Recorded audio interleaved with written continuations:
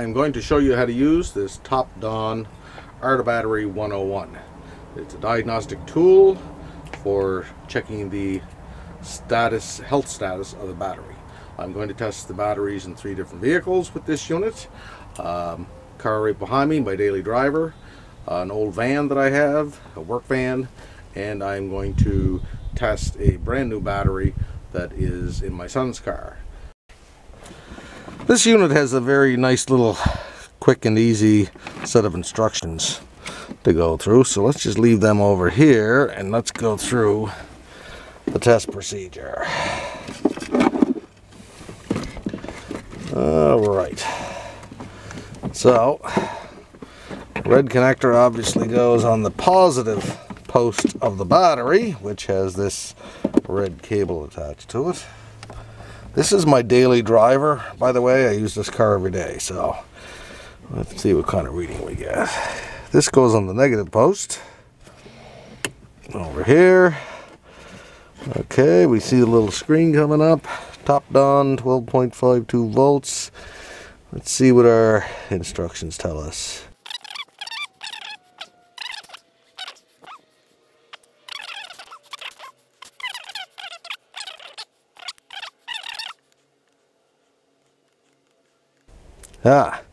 Okay, so you got to hit the OK key to start. Don't know if it actually said that, but anyways, we got the OK. Hit the OK on that.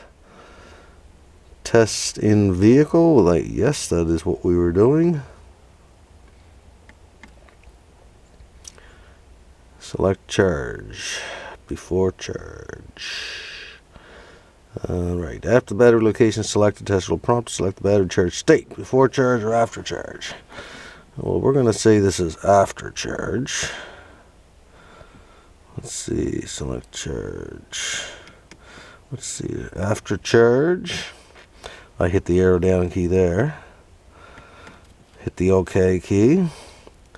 Select type, regular flooded. I'm just going to arrow down here to see what we got. Okay, this is going to be regular flooded. Most vehicle batteries are. Select OK. CCA, cold cranking amps. We can see it over here. Cold crank, 0 degrees Fahrenheit, minus 18 Celsius is 730. It's actually about 0 degrees Celsius here today. So we're going to hit an OK on that. Set the rating, and we're going to put that to 730. I'm assuming the up arrow key here. Looks like it goes up in increments of 5. Oops. When I hold it down, it goes a lot faster. Let's just 730. Okay, hit the OK button. Testing. This will be interesting. Ooh. Telling me replace.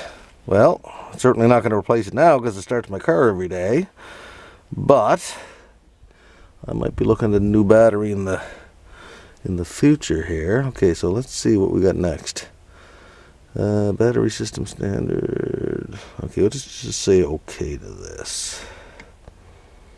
Cranking test, start engine. Okay, for this part of it, I'm going to put a set of jumper cables on here so that I can start the car and watch this tester. I'm going to connect this tester to it. Definitely do not do that. I'm going to take my chances for the purpose of this video, but if those jumper cables I connect here and then to this short out, I'm going to blow this battery and God knows what else, and as far as the electronic control unit or anything like that. But I don't have anyone here to start the car for me. What you want to do is just wait until you have someone to start your vehicle for you and do this. Okay, so let's do this whole test again now that I'm in the vehicle, and we're going to do the cranking test where we actually start the vehicle. So hopefully this will come up on the screen.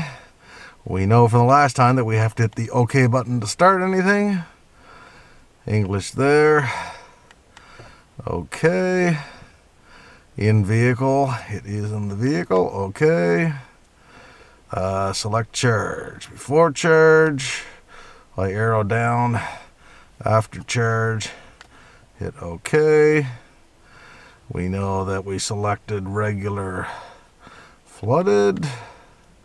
Okay, and our cold cranking amps were 730, I think we said. Oh, look at that, it comes up. Okay, let's go. So we'll just click OK on the 730 amps. It'll probably come back and tell us that the battery is getting weak. I think it said that this was the state of health. 0%. Anyways, let's go. We'll just click OK. Cranking test. Start engine. We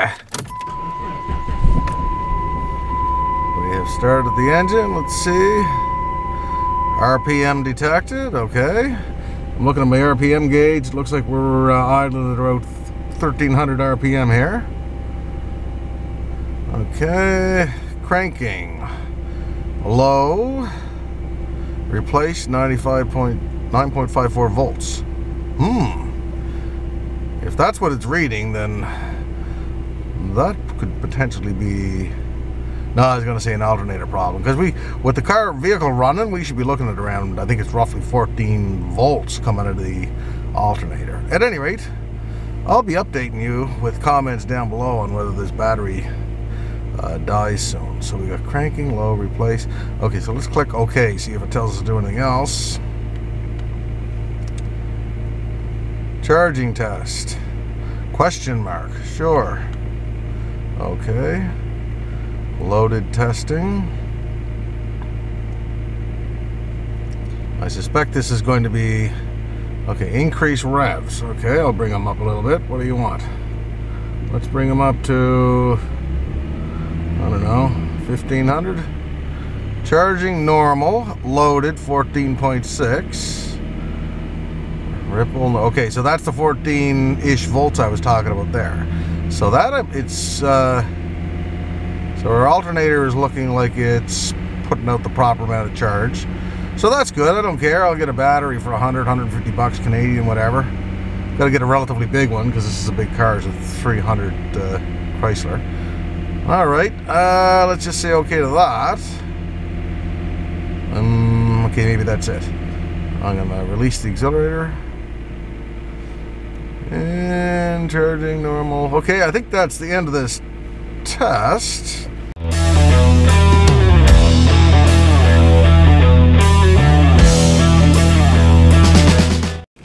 Let's connect up our ArtiBattery 101 here. There's our little menu that we saw before. Let's see if I can move around here. And we're going to hit the OK button. And language, English, OK again. Tests. Okay, this is what we did before, was in vehicle. I'm going to hit arrow down, out of vehicle. OK. Select charge, before charge.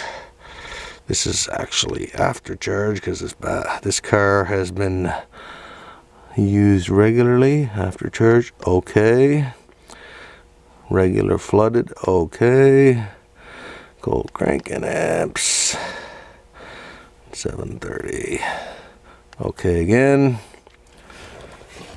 Now I'm hoping this is actually going to fail because, yep,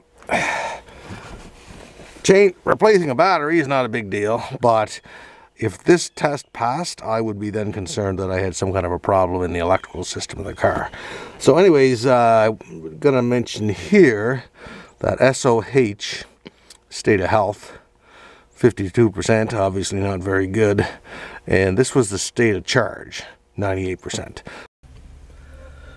Now I'm going to test my old van, see how the battery is in this vehicle. There's our little welcome screen. Okay. English, okay. In vehicle, okay. Arrow down to after charge, okay. Regular flooded, okay. Cold cranking amps for this battery is 850. All right, okay, so I say okay to that and get that to 850. 850.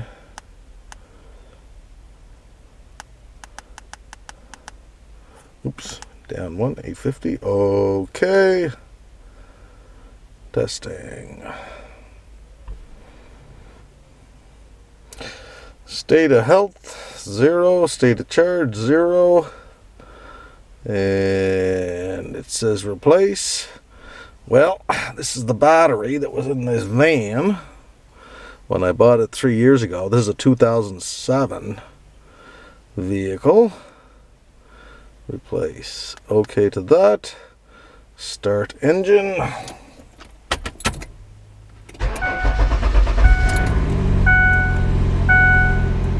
RPMs detected.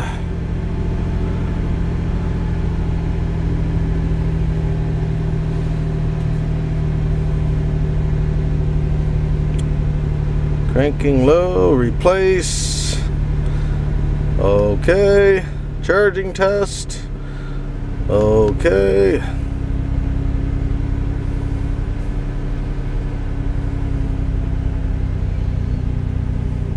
Increase the revs.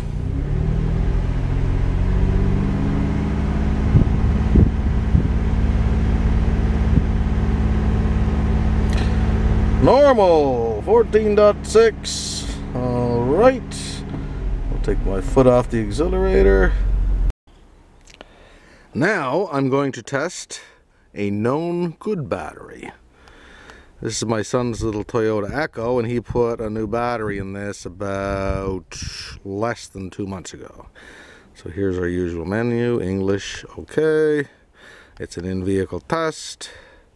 We are going to select after charge, okay. Regular flooded, okay. Cold cranking amps on the battery are 540. So, oops, shoot.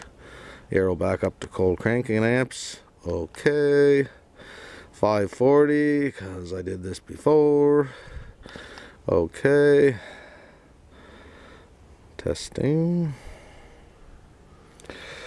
State of health 100%. State of charge 98. Good battery.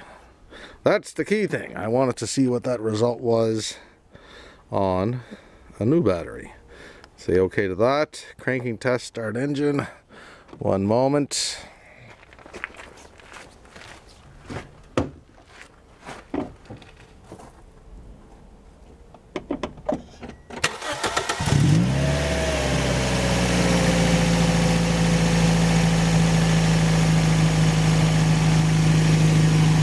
Testing.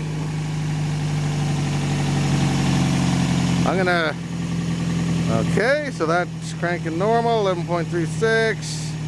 Say okay to that. Charging test, okay.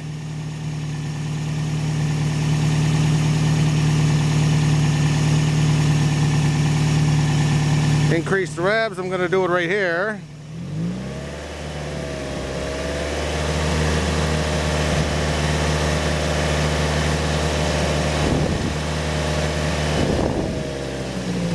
Everything's normal, as it should be on a new car with new battery, and looks like his alternator and everything is good. Okay, so that's it for this video. I gotta say, this is a pretty handy little unit.